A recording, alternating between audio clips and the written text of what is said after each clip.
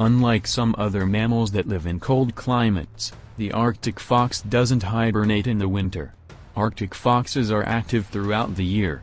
Extreme weather conditions with limited food resources don't stop this hardy little animal. With temperatures in the Arctic tundra averaging -18 degrees Fahrenheit in the winter and 37 degrees Fahrenheit in the summer, it's no surprise that the Arctic fox has several adaptations to enable it to live and function in very cold weather. The Arctic fox has a thick, multi-layered fur coat that provides excellent insulation against the cold.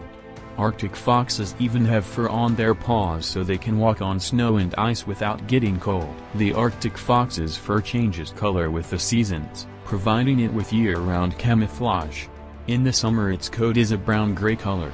This hides the animal against the rocky ground. In the winter its coat changes to a white color fur when the ground is covered in snow.